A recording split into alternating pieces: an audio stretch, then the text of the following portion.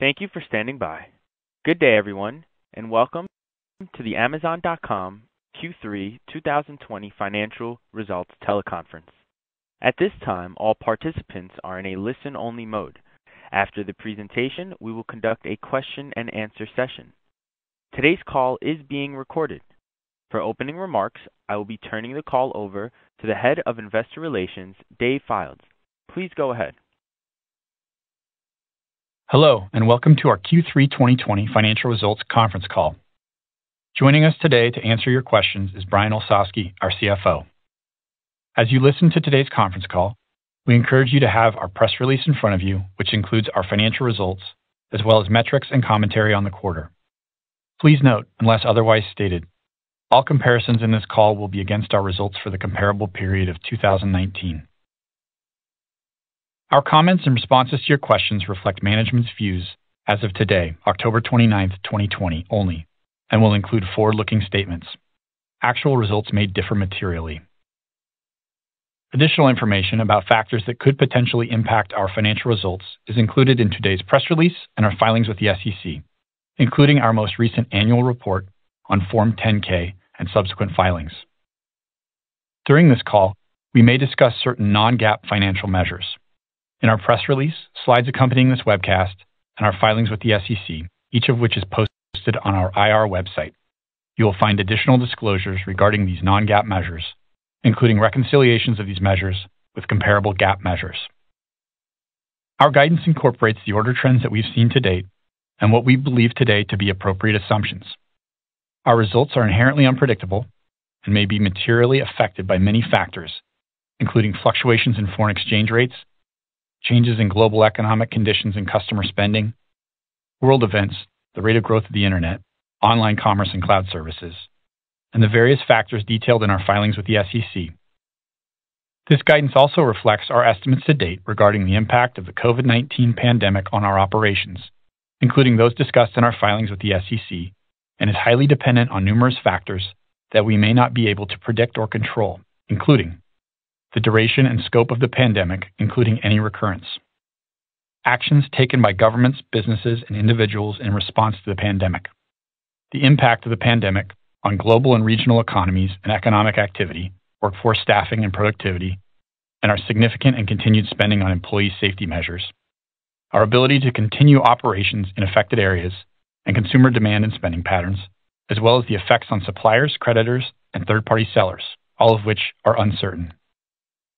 Our guidance also assumes, among other things, that we don't conclude any additional business acquisitions, investments, restructurings, or legal settlements.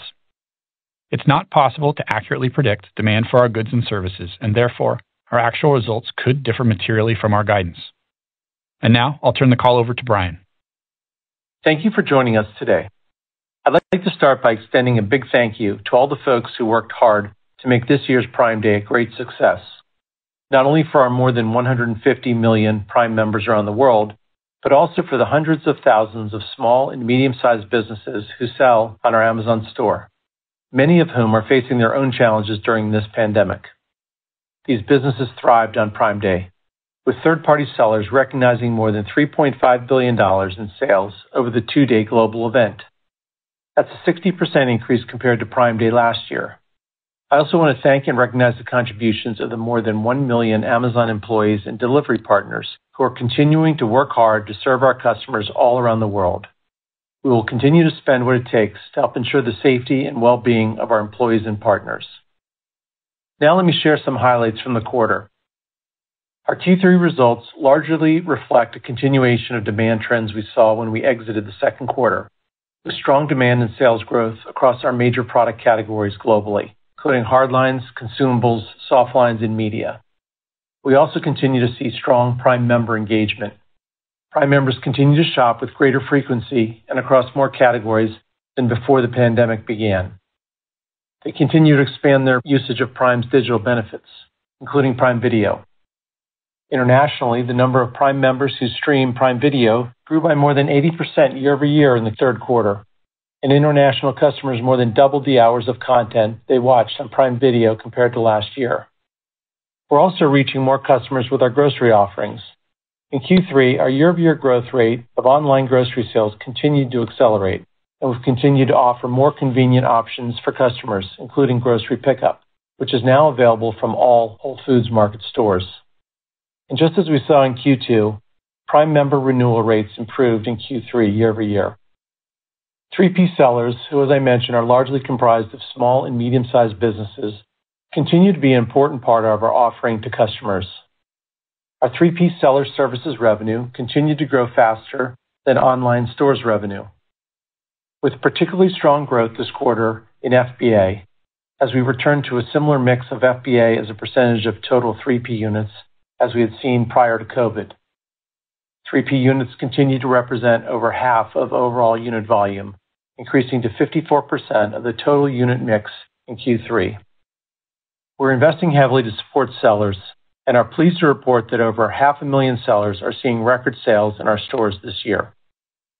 We continue to focus on stepped-up employee safety, particularly in our fulfillment and logistics operations, to help ensure the safety and well-being of our employees and partners, as well as the employees and customers shopping in our Whole Foods Market and other stores. This, of course, has added incremental costs to our P&L. The largest portion of these costs relate to continued productivity headwinds in our facilities, including process revisions to allow for social distancing and incremental costs to ramp up new facilities, and the large influx of new employees hired to support strong customer demand. This also includes investments in PPE for employees and enhanced cleaning of our facilities. In total, we have incurred more than $7.5 billion in incremental COVID-related costs in the first 3 quarters of 2020, and we expect to incur approximately $4 billion in Q4. Our consolidated revenue and operating income exceeded the top end of our guidance range. As demand remained strong in the quarter, the extra volume and operating leverage helped us to achieve higher than expected profitability. And we saw another strong quarter of revenue growth in operating income performance in AWS and advertising. We had good leverage with our fulfillment centers, as well as in Amazon Logistics, our transportation network, despite the higher COVID-related costs that I mentioned.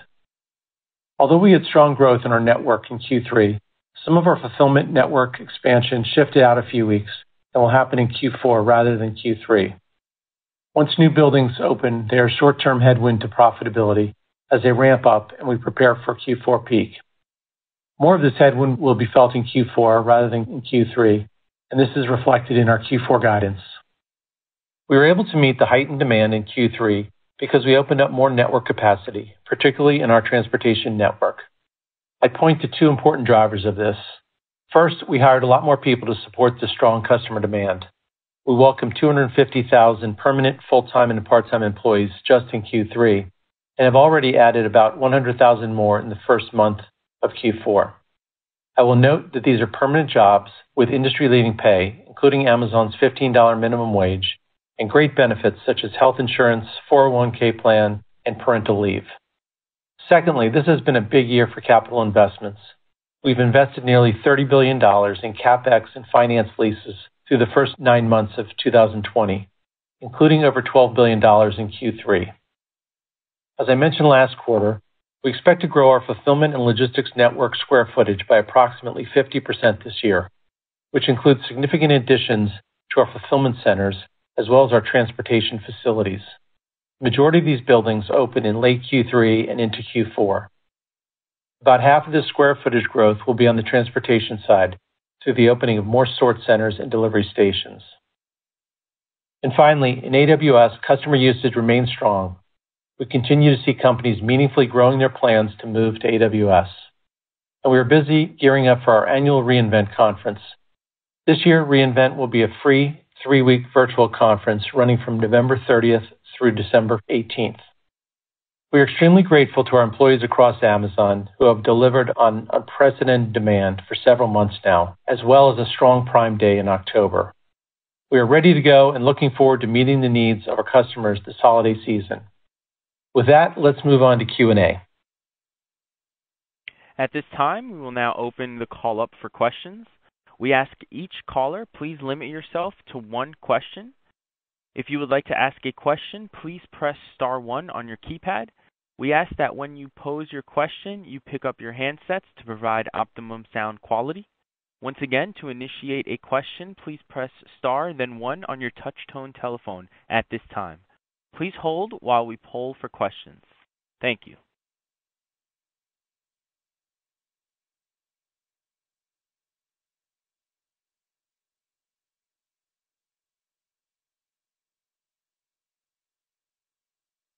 Our first question comes from Brian Nowak with Morgan Stanley. Please proceed with your question. Thanks for taking my question. I have two, Brian. Just the first one, you mentioned the fulfillment center saw good leverage in the quarter. Can you just talk to us about some of the qualitative drivers of this improvement you're seeing in fulfillment cost per fulfilled unit in the quarter and sort of year to date, and how to think about the durability of that over time? And then secondly, I think throughout the summer, Amazon Logistics launched the third-party delivery service in the UK. Curious just to hear about sort of early learnings from that product and how you think about scaling that to other countries and maybe globally. Thanks. Sure, Brian. Thanks for your question.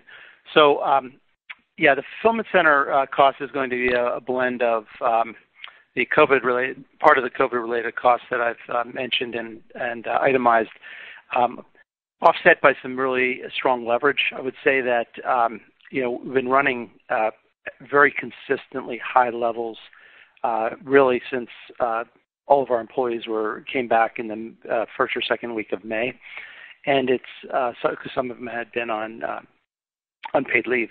So that demand is very consistent and strong, and has created a lot of favorable leverage because, again, the order pattern being high and consistent is leveraging our fixed cost assets. Things like our delivery routes are more dense at high volumes, so we see even in transportation some increased efficiencies. Offsetting that, again, is productivity elements that we've articulated, things like social distancing, extended breaks, other steps we're taking to keep people safe and distanced in our facilities and our delivery network. And this is Dave. I don't have much to share, I think, on what we've got going on with any of those AMZL efforts, other than I just say, we're always working to develop new and innovative ways to support the companies we work with, including small and medium-sized businesses who sell on Amazon. And that includes testing shipping programs that can help many of these businesses get packages to customers quickly and reliably. Great. Thank you both. Our next question comes from Doug Anmuth with J.P. Morgan. Please proceed with your question. Thanks for taking the questions. Brian, just wanted to go back to the 4Q operating income guide. Appreciate your thoughts there. Just trying to dig a little bit deeper in terms of how you're thinking about it, kind of beyond the $4 billion in COVID costs. It still feels like maybe there's some more in there that we're not thinking about, perhaps beyond the square footage increases and the incremental headcount. So if you have any comments there. And just curious, I know it's early on 2021, but you've obviously done a ton of investment this year, and with the 50% square footage increase, and you tend to cycle at times in terms of CapEx investment. Just how do you think about digesting that kind of build out as you go forward? Thanks. Sure, Doug.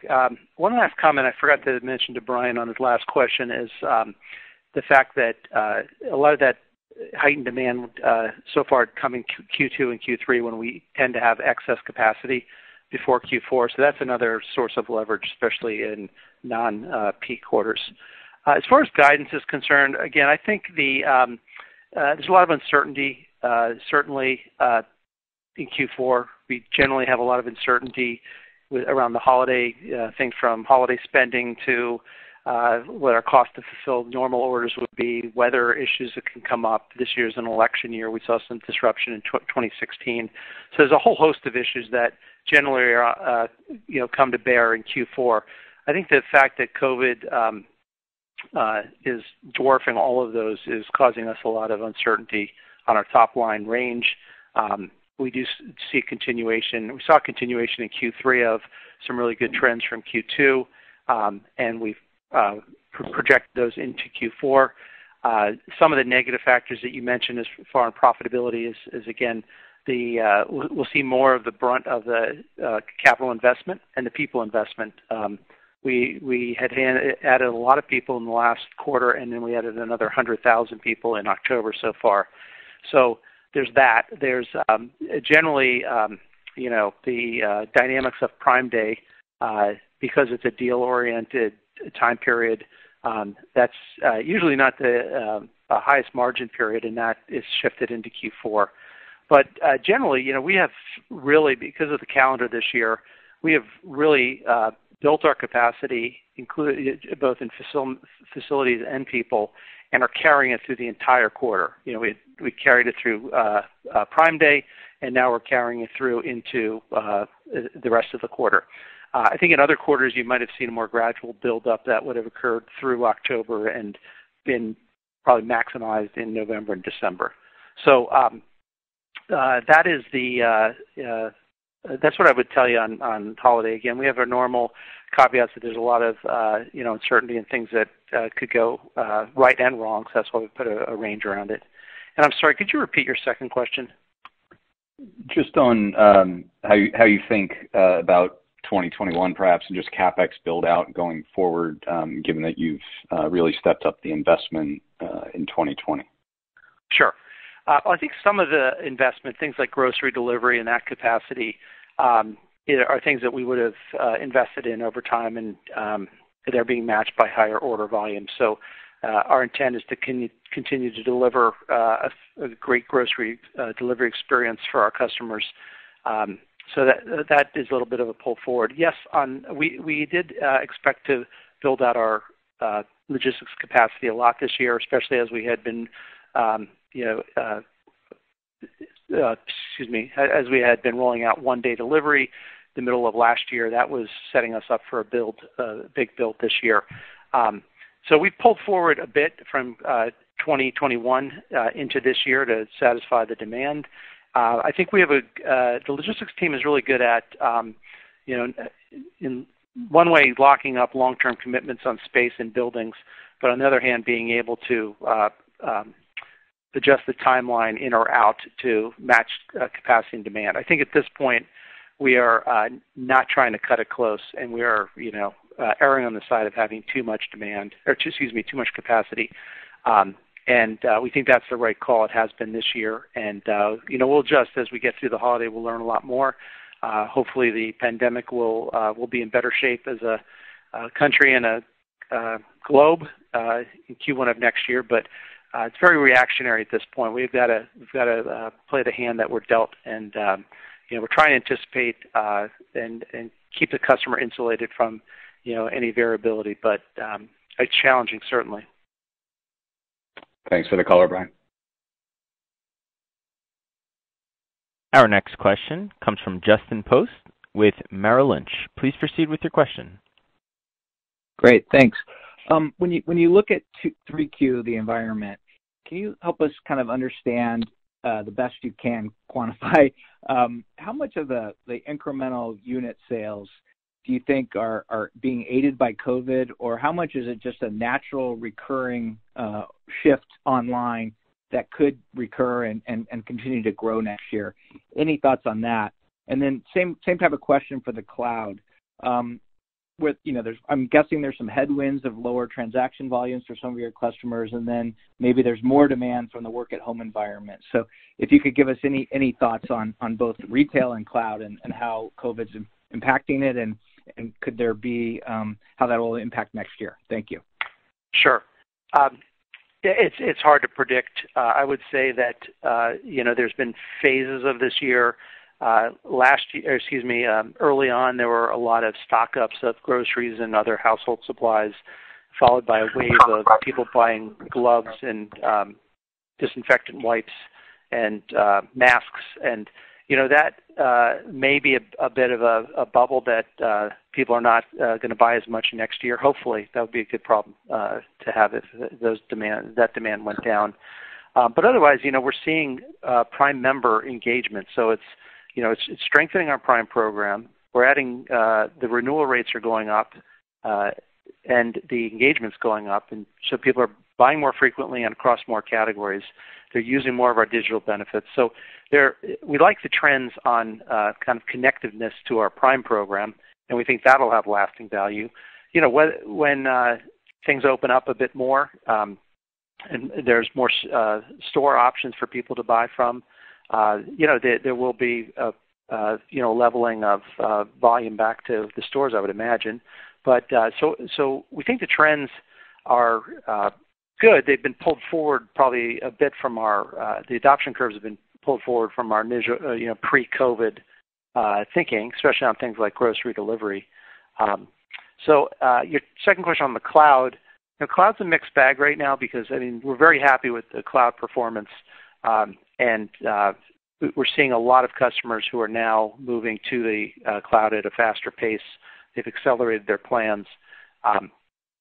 There's, anomalies in different industries going on this year. Things like travel and hospitality are down. A lot of companies are in a holding pattern in the middle, and some are doing really well. Things like video conferencing and gaming and remote learning and things tied to entertainment. So I would say the majority of the companies, though, are looking for ways to cut down on expenses. Going to the cloud is a good way to cut down on expenses long term. They're trying to cut down on their short-term costs in the cloud by tuning their workloads, and we're helping them do that and doing the best we can to help them save short-term dollars and again, tune their usage against some of our benchmarks. So we think that is good for the customer, and that therefore to be good for us long term.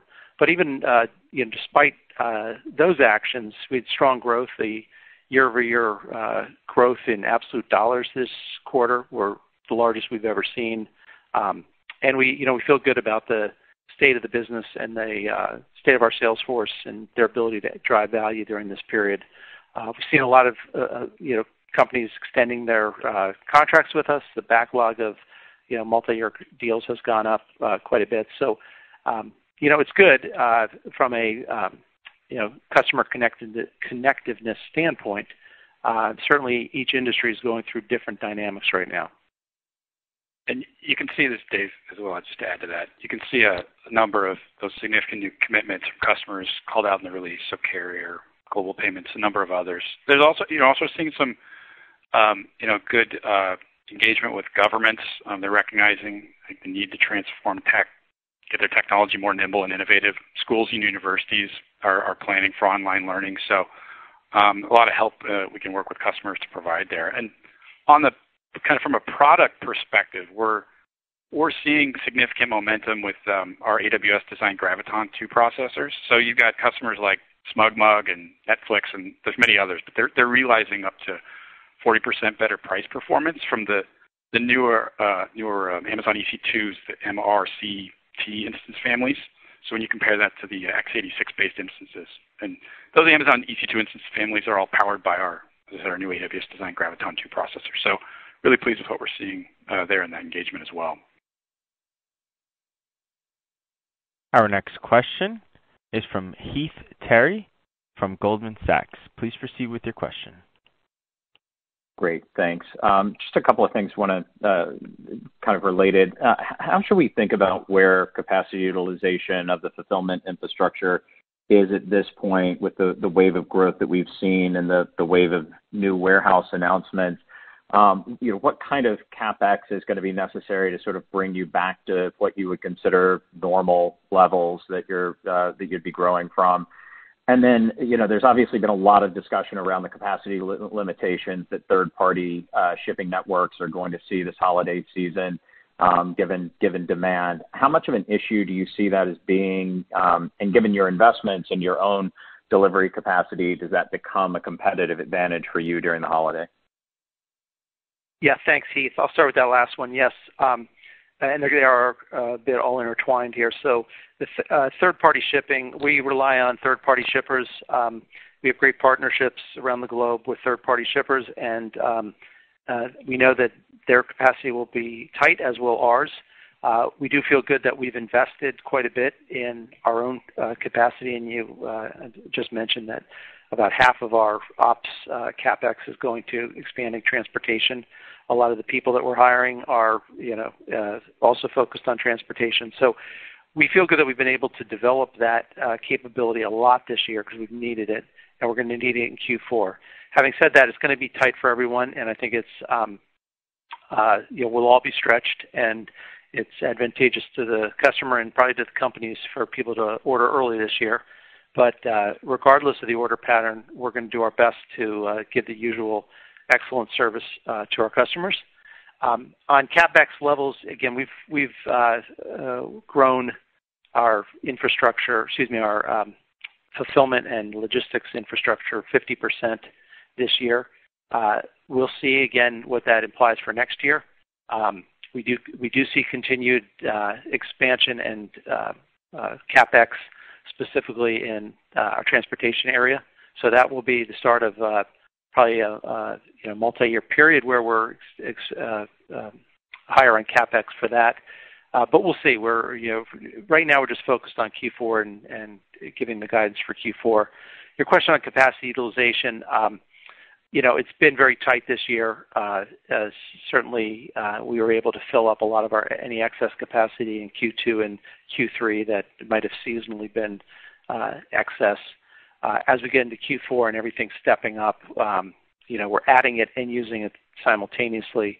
We had a really good test for Prime Day, and we feel good about the performance of the network, and we continue to add on top of that. So lots of excitement around the holiday, and but we feel we're in good shape and ready to go. Our next question is from Mark Mahaney with RBC. Please proceed with your question. Thanks. 2 questions, please. How should we think about these $4 billion expenses in the fourth quarter, the $7 billion year to date? Like, do you view them more as one-time-ish or just overall increases as you built out the network? Are they structural or one-time-ish? I really want to get at that. Secondly, international segment's been nicely profitable, or reasonably profitable for 2 quarters in a row. Is there some reason to think that that's sustainable? And then, I'm sorry, a third question: the other revenue growth accelerated to 49%. Can you give any color behind that? Thanks a lot. Hi, Mark. Thank you. Let me start with the COVID question. So we have again. Our expenses in Q3 were estimated to be around 2.5 billion, and we're seeing closer to 4 in Q4. The majority of that is due to the expansion of our operations. So things like productivity that there's productivity drags for things like new hire ramps, social distancing, extending break periods. Things that we can quantify that said, look, this is a change in our process that has hurt productivity. We also have costs related to those are calculated a bit. There's more direct costs around cleaning and supplies, testing, and those are the main things I would say. So what we're trying to do by capturing these costs is to show what we believe is incremental. And the intent is that these, for our own knowledge as well, that these will, once the pandemic is over, and hopefully that's soon, that these should be costs that don't recur. Okay. We know, though, simultaneously there's some benefits going on right now. There's things like, in Q2 we had lower marketing expense. You see that in our trends. It's starting to come back in Q3 and Q4 to more normalized levels, but certainly everyone, there was not a lot of requirement or need to do marketing this year for parts of the year. We've saved, nearly $1 billion in travel this year because travel's ground to a halt, internal travel and expenses. So there's things like that will resume at a later date and maybe not get to the same levels as the past, but they will be, they won't be as artificially low as this year. So, we're trying to be transparent as best we can on the costs we're seeing.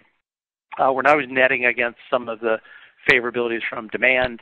and some of the other costs that might be offsetting, although they're not offsetting to the extent that the COVID costs are sitting there.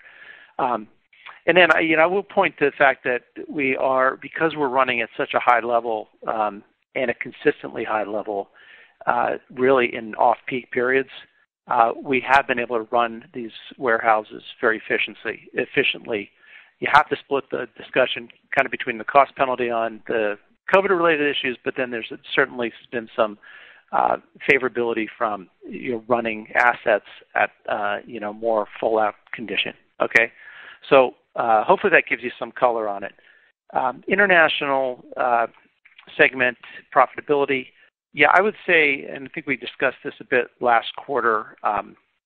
We're seeing an advancement of volume, and very strong volume, if you will, especially in our countries in Europe and Japan. So we may be putting in a way future volume onto this year's cost structure. So that is probably why you're starting to see, that is why you're seeing profitability in international.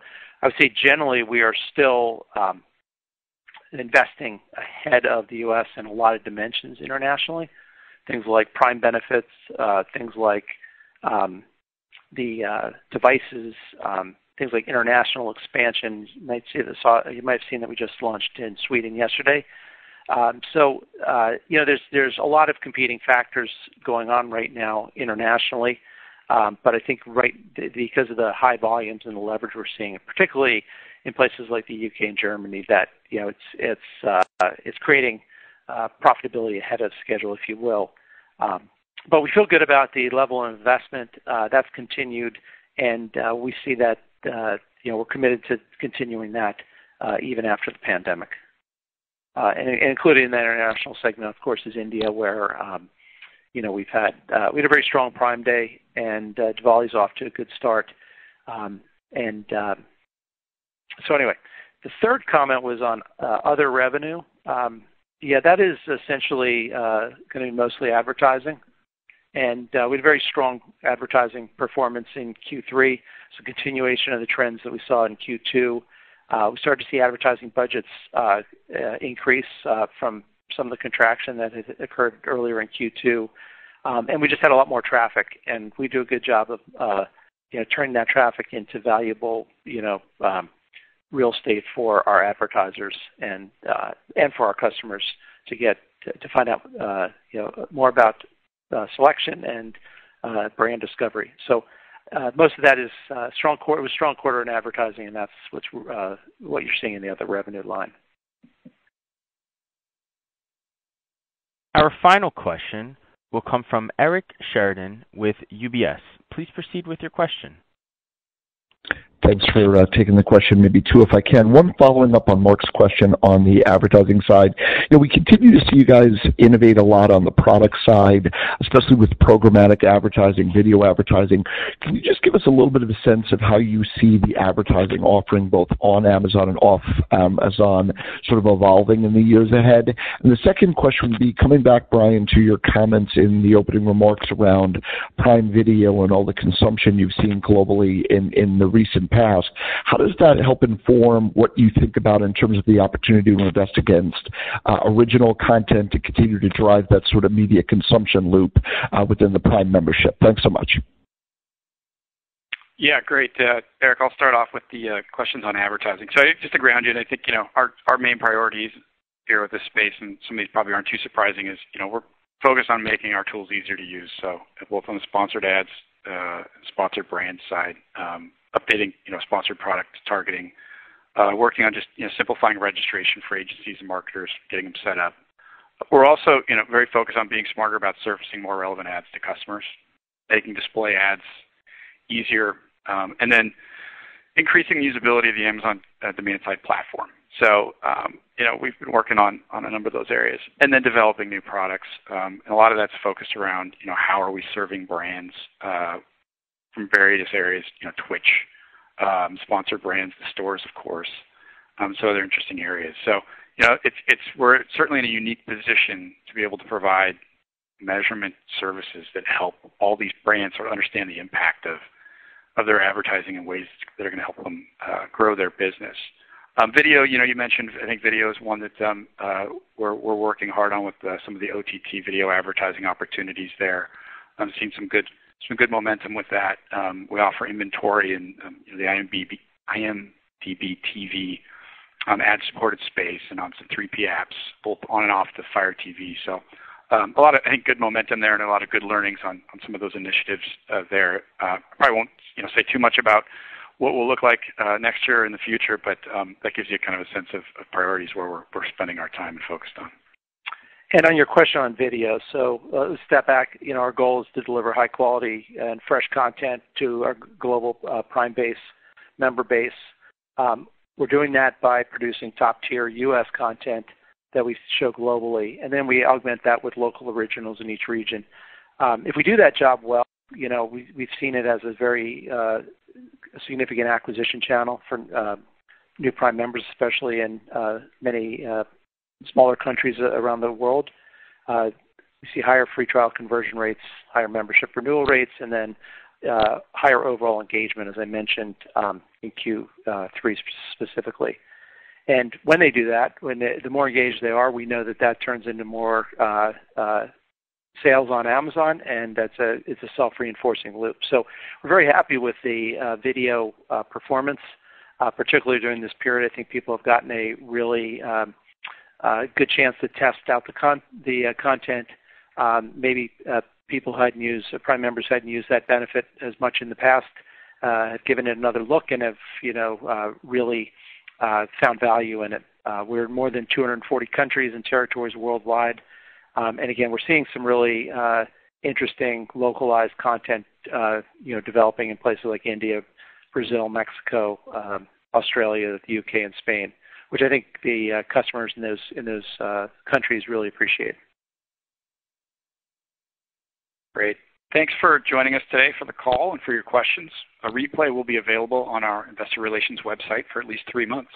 We appreciate your interest in Amazon, and we look forward to talking with you again next quarter.